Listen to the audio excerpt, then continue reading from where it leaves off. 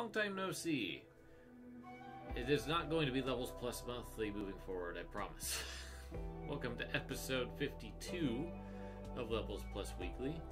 April was rough, very rough month. We're in May now, so I'm going to try to get back into the swing of doing this a little bit more regularly. So for today's episode, we've got pickups. I actually recorded pickups like 2 weeks ago, and I've got a couple more that I'm going to do real quick. And then I think I will keep things on the DL, and we'll talk about some Switch stuff. So let's do the pickups real quick. I just picked these up today. So I have the Min Min amiibo just came out. Apparently there are not many of these around. It took an extra week for me to get mine. And I didn't see any at Best Buy when I looked today. I also got a record of Lotus War, Deedlit, and Wonder Labyrinth. This was also a week late. Didn't have any other copies at Best Buy, so I think that's going to be a rare physical copy of that game. So let's quickly jump into the other pickups. Alright, so first things first, I got my latest book, Levels Plus, the best of 2001 to 2021. This book is so special to me. Oh my god, it's such a cool book. It is such a cool book on the inside. I really need to just, like, stop what I'm doing and do book videos on my books, because all of them have become so precious to me. And this one, I think, is the best one I've made. In terms of the way it's designed and the way that it's come out, I absolutely adore it. So, if you're interested in my books, all of them can be found in the description. So, first up is this Masako Collector's Plush that's still in the bag. I was eyeing these when they were at limited run, and decided, you know what, Fangamer's making these, they'll be on Fangamer eventually, and they were. And so, it's really cute. I love River City Girls, so you could just hang out right there, because you have a partner. You have a partner in crime, which is the Kyoko one.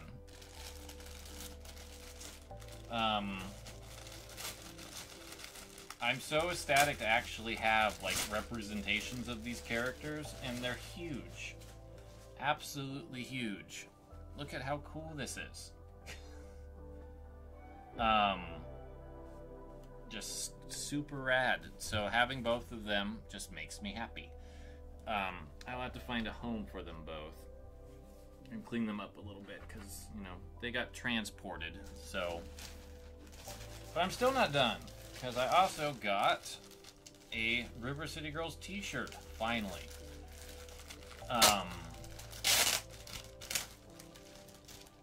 This shirt has been in and out of stock multiple times. And it happened to fall when all this other stuff came out, so it comes with this sticker, which is probably a bit hard to see, but it's of the art. And Nina Matsumoto was responsible for this design. It's super rad. I love it. If I'm not mistaken, I think she also did the design. Yeah, she did for the plushies as well. And finally happy to have that. But what pushed me over more than anything else was they have more Gris merch, because they can't. I am a mark. I am a mark for Gris merchandise, and they got me. They got me with a long sleeve shirt that is just beautiful towards the later end of the game. Nina Matsumoto did this as well. Absolutely beautiful artwork. I'm trying to remember if there was anything on the sleeves. It seems not. And this is a thicker material. This is just a gorgeous shirt, so I'm so stoked to have it. I also got a big box It's Lynn! Lynn's in the big box. Lynn from Fire Emblem. I have been waiting for almost a year for this thing. And thankfully it arrived unscathed, which is just ecstatic. So let's pause this and I'll put it together and we can take a quick look at it. There she is. Super, super rad. It is so cool to actually have one of my favorite characters of all time in a physical form, finally. I'm super impressed with the detail on this, too. There is just so many little things about it. Just a really cool statue. It was worth it. So I gotta go find a home for all these things. So what did I mean by Switch stuff? Well, what I mean by that is I'm going to share the 20 best Switch games you can buy regardless of age. Asterisk, not Nintendo Switch Online stuff. So you'll notice over here in my pile of props that there's some non-Switch stuff there. There's a reason. You'll understand in a little bit. And I wanted to do this. Arlo recently did a video kind of similar on this. He did a top 10 Switch exclusive, top 10 Switch port. I don't have enough Switch exclusives to feel like I could do a top 10 of that alone properly. And then when we get into like Switch ports, it gets confusing because then you get into multi-platform stuff and all that. So I just made it easier on myself, put the list together, and included compilation titles individually. I'll say what compilation it's on, so that way you can see what games I think are the best ones for the Switch. So number 20 is Time Spinner. I think Time Spinner is a brilliant indie Metroidvania that really wowed me 2 years ago when I played it. It ended up being one of my favorite games of the year when I played it in 2020. And I think that it's great seeing a woman of color as a protagonist that is also lesbian. And there's a lot of LGBTQ plus characters in this game as well, which is just awesome. It's great to see that, because you don't see that a lot in mainstream games, and it needs to happen more often. Has great music, controls super well, engaging combat and exploration, and has a really nice visual style as well. So if you haven't given Time Spinner a chance, I highly recommend you check it out. It's really good. Number 19 is the Alliance Alive HD. This is an enhanced port of the 3DS game, The Alliance Alive. And while I haven't played the Switch version, my understanding is outside of the graphics getting a nice shiny sheen, nothing else was changed in the localization. NIS America basically borrowed Atlas's translation and didn't do anything to it. For the 3DS, it was wonderful, and I imagine that since the Switch port is pretty solid otherwise, that it's a great way to experience a wonderful JRPG by the minds of Suikoden and Saga, working together on that one. It's got a wonderful soundtrack, some really, really excellent gameplay, and a really cool battle engine, a lot of flexibility with character choices, and I really just had a great time with that game. So, number 18 is Xenoblade Chronicles Definitive Edition, which is indeed the best way to play the original Xenoblade Chronicles. The overhauled visuals, the remastered music, superb. And it does so much great work ironing out a lot of the kinks and adding quality of life features that going back to the Wii version just seems pointless now with this Switch port available. And it is the best game from Monolith Soft as of right now. I'll see what I feel about 3 when it comes out in a few months. But I love this game. It's got one of the greatest soundtracks in all of games. The characters are all really solid, well designed, have great VA work. It was the first game that really decided to go with a European voiceover cast for Nintendo, and I think it paid dividends for them to do that. And the combat engine exploration are really good, and the nice thing is that with the streamlining of a lot of the side quests and stuff like that, it just makes the flow much better. Like, you don't feel like you're just doing side quest after side quest after side quests and like having to go all the way back to drop it off and then go out for another one. It's so much better. So highly recommend Xenoblade Chronicles Definitive Edition as the best way to play that game, especially if you're thinking about getting a little hyped up for Xenoblade Chronicles 3. Number 17 is the Ninja Saviors Return of the Warriors, or the Ninja Warriors Once Again in Japan. This is a remastering of the Super Nintendo Natsume developed Taito published Ninja Warriors Again, aka Ninja Warriors in America. Which, when they brought the latest one here, they changed it to Ninja Saviors because they were afraid that American Ninja Warrior would sue them. So, name quibbles aside, Natsume Atari's Tango Project are some of the greatest developers right now doing retro content.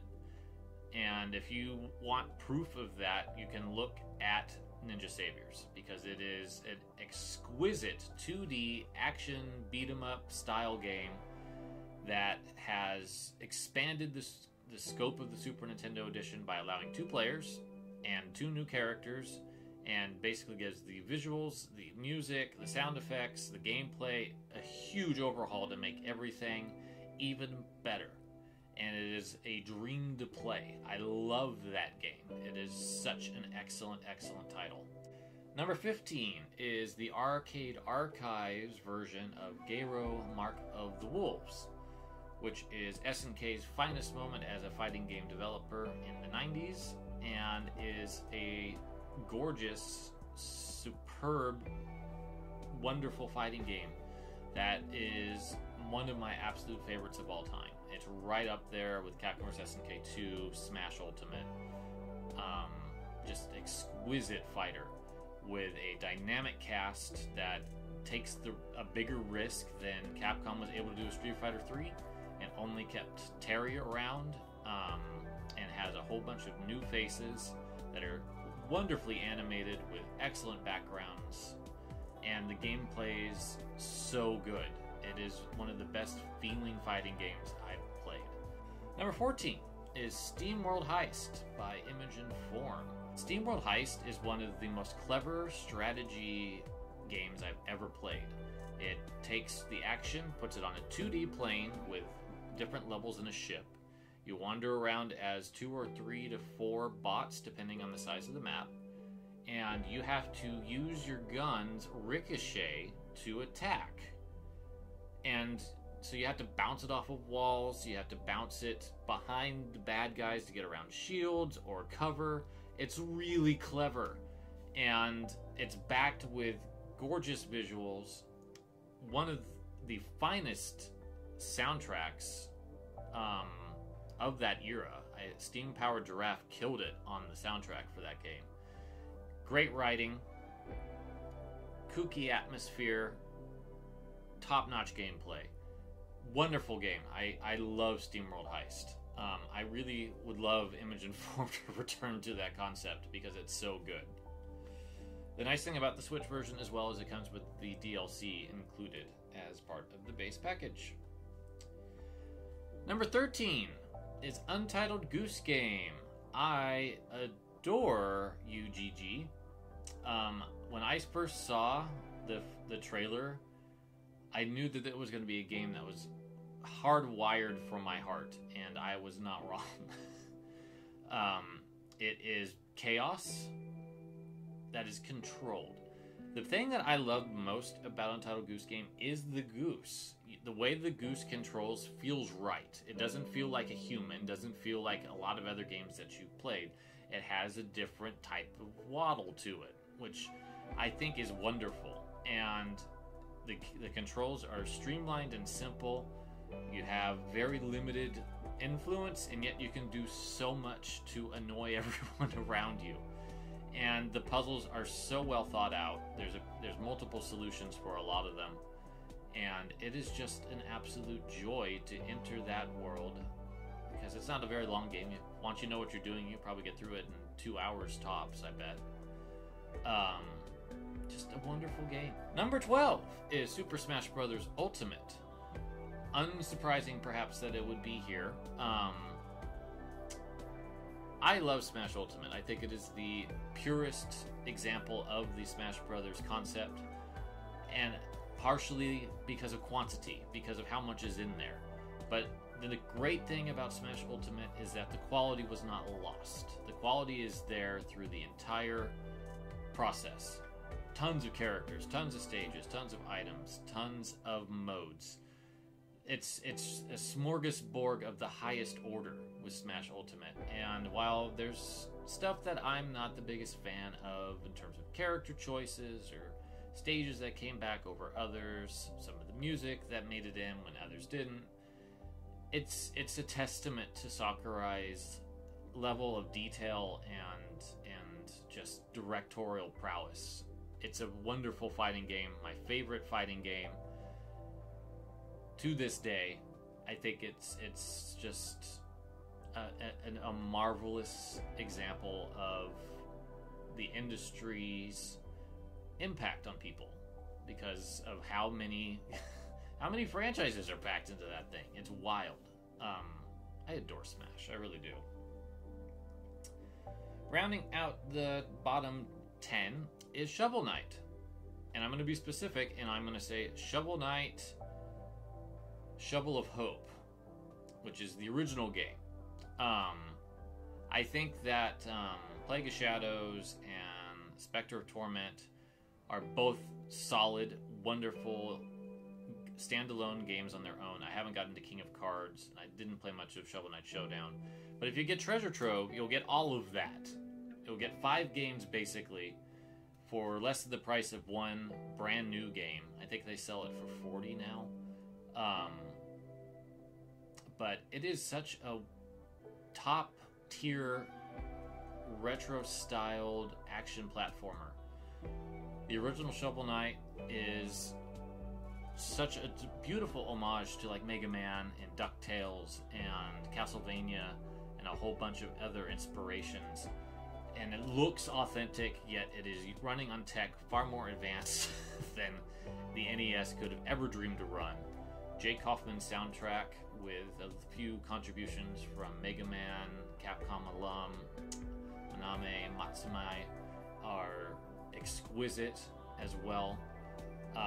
Just one of the best soundtracks with that chiptune aesthetic. Controls like a dream, lots of secrets to find. Body swap mode, which is one of the greatest introductions of just gender parity that I've ever seen in a game. Just a delight, absolute delight. Yacht Club, I'm very excited about Mina the Hollower because I can't wait to see what you do with a completely different modus operandi of gameplay. And Resident Evil 4 is number 10. Now, the Resident Evil 4 Switch port lacks one of the key things that I love about Resident Evil 4, and it's the Wii motion controls. And if you know me, and I've even said this about Resident Evil 4 specifically on this show, I don't like motion controls, except in like 2 or 3 games. And Resident Evil 4 is one of those games, and it is the best example of using motion controls to make a game better. I loved the GameCube game. I bought it when it came out on my birthday back in the day. I think it was 2004, and adored it then. But the Wii version just plays the best. It doesn't look as good as the HD remasters that you can get on your PS4, your Xbox Ones, your Switches even at this point, but the control is there. And it still dumbfounds me that the Joy-Cons are sitting right there for gyro controls and they just didn't do it. It's very disappointing. But despite that, Resident Evil 4 still controls like a dream. It's still one of the best playing 3D action games that's ever been made. The highlight of the Resident Evil franchise, Shinji Mikami's masterpiece, as well as one of Capcom's strongest overall games, and I love that developer, so me saying that means a lot. Just an incredible experience with very few flaws. I think that game is a gameplay maestro. I really do. Number 9 is Spiritfarer. This is by Thunder Lotus and is one of the best indie games you could get on the Switch. I love me some feels, I've discovered, and Spiritfarer delivers feels at a level that just continually floored me over and over and over again. It's got a great gameplay loop. It looks amazing. Stunning soundtrack. Some of the best character animation on the Switch. I like the gameplay loop of having the ship have all these new things that you have to build and maintain. The only big issue with Spiritfarer is that there's a couple of the spirits you pick up are absolute jerks. So they're not very fun to interact with, even when you know why they're jerks. And it can get a little bit samey towards the end. But ultimately, in terms of emotional impact, artistic excellence, and just being a wonderful, wonderful game, Spiritfarer just hit so many of the right switches for me. Number 8 is Mega Man 3. Classic NES game that you can get on the Mega Man Legacy Collection 1. Which has the 6 NES games. Mega Man 3 is one of my absolute favorite games of all time. It is not my favorite NES game, but it is my second favorite NES game, right behind Bionic Commando. And I think that Mega Man 3 just nails everything that I want in a classic 8-bit action game.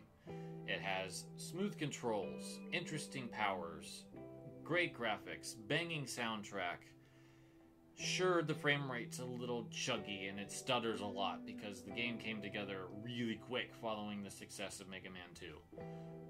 It was not as smooth a ride because the director was a different one than the first 2 games.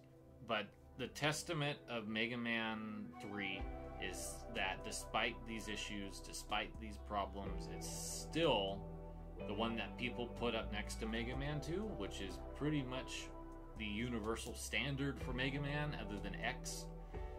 And those two argue with each other all the time for which is the best NES Mega Man. So for me, it's 3, and it's one of the greatest games of all time for me. I have so much nostalgia for it, and when I replay it, it's just like coming home in a lot of ways. So if you haven't played Mega Man 3, I highly recommend it.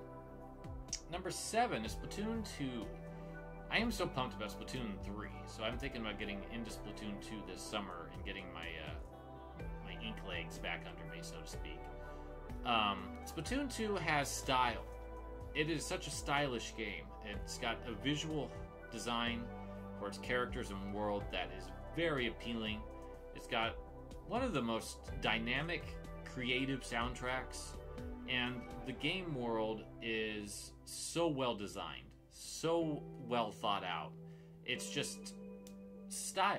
It is Nintendo's closest stab at Jet Set Radio's aesthetic, and it pulls it off.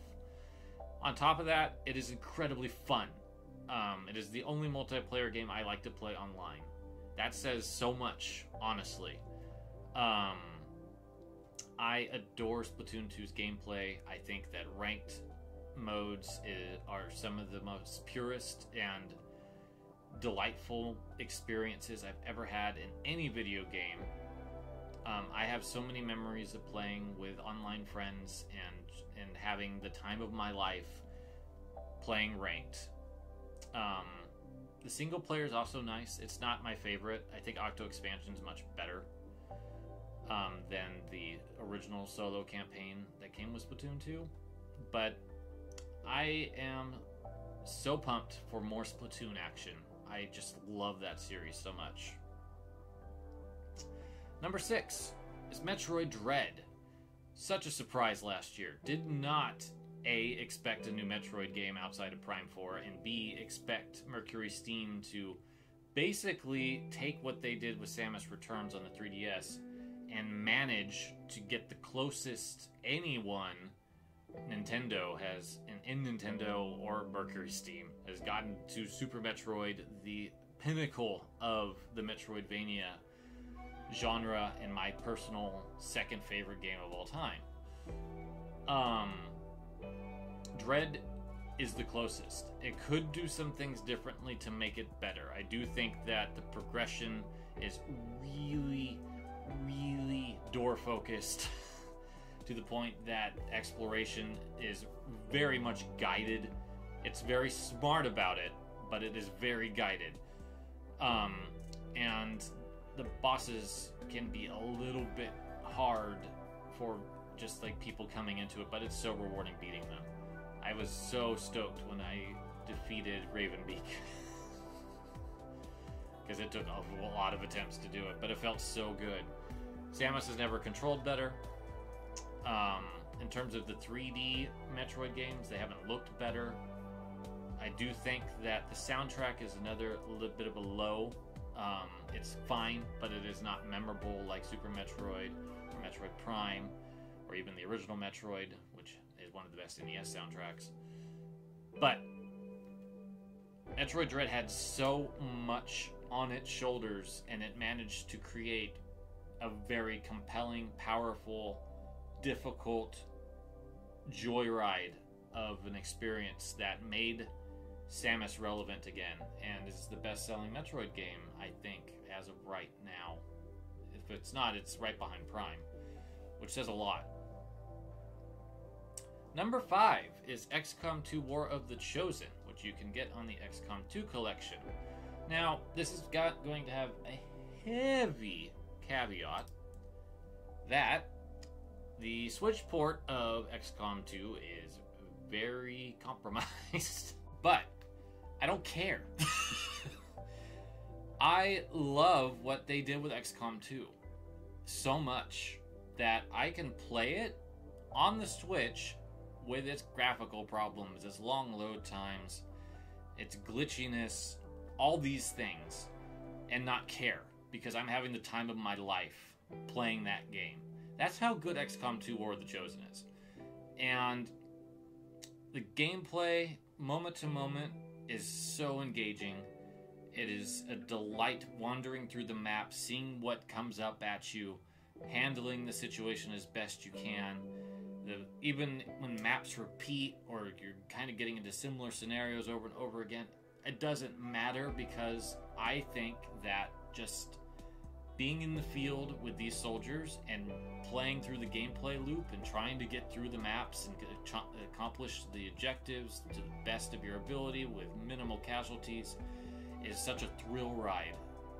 Every single map is like candy, almost. 4 is Castlevania Aria of Sorrow, which you can get on the Castlevania Advance Collection that came out, and now you can play Aria of Sorrow on the Switch. And Aria of Sorrow is the greatest Castlevania game ever made, in my opinion. It may not look as good as Symphony of the Night, and it may not have the secrets or the graphical richness or the soundtrack, but it has the gameplay, and it has the level design, and it has the mechanics all in the right place to make that the best feeling game in the series for me, and that is why it's my favorite. I love Symphony of the Night a ton, but it is just got a little bit too much gameplay jank and too much inverted castle for my liking to say it's the best. I just adore Aria of Sorrow. Soma Cruz is also a fantastic protagonist, one of the better ones in the series. The moving the time, even though it's really arbitrary into the future, did stuff that makes things feel fresh. And I just love the whole idea that he's Dracula. I think that's such a cool concept. and then you are now having to collect souls, and that's your new sub-weapon. It's just a brilliant twist of the formula that I adore. It's Breath of the Wild, the greatest Zelda game of all time, pioneer for Nintendo to get out of the Zelda formula that they had built, starting with Link to the Past, solidified with Ocarina of Time, and tried to find ways to push it, but couldn't, outside of Majora's Mask, honestly. They finally got it with Breath of the Wild. They finally figured out how can we get away from the formula that we have been reliant on for 20 years, and they did it with such superb execution. Huge game world to explore, minimal hand-holding, thank God. Lots and lots and lots to do, to find, to engage.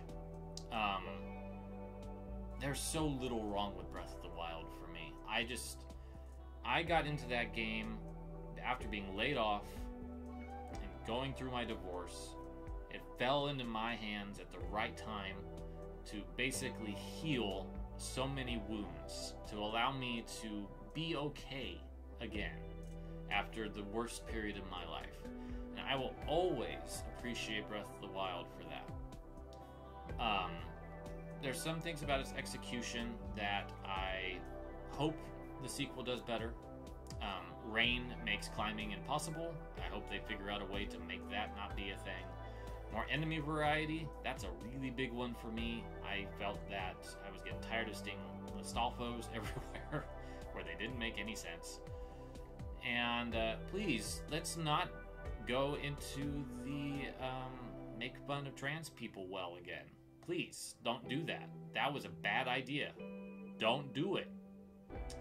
If they can iron out those problems, Breath of the Wild 2 is going to be amazing. Especially if they actually put Zelda in it. But I'm afraid of that, so I'm not getting my hopes up too high on that. Number 2, Fire Emblem Three Houses. Oh my god, I love Three Houses. This is a game that, since beating it twice, continues to climb up my list. It's now number 5. Arguably the best cast in any RPG. Arguably the best cast. Easily the best voice acted game that I've played. There are no faults in Three Houses VO work. It's all excellent. Character designs are incredible. Writing is incredible. The gameplay is great. I love the addition of the base having the school element where you teach your students stuff. It can get a little bit sloggy if you're replaying the game, but ultimately I think it's such a great addition that really makes you bond with everybody that's in the game so much more and just makes it feel like a living, breathing space. Just adore this game.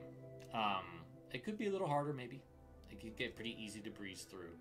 And it could have had a little bit more time in the oven to get those plot lines all actually ironed out, because boy, there's some stuff in there that just feels like it's unfinished. And it's because it came out kind of unfinished. But they just made the greatest Fire Emblem game ever with Three Houses. I saw the trailer when it was announced, and I was like, that sounds so my jam. And it is. It turned out to be. So I'm really stoked about Three Houses and seeing Three Hopes, seeing what they do with that.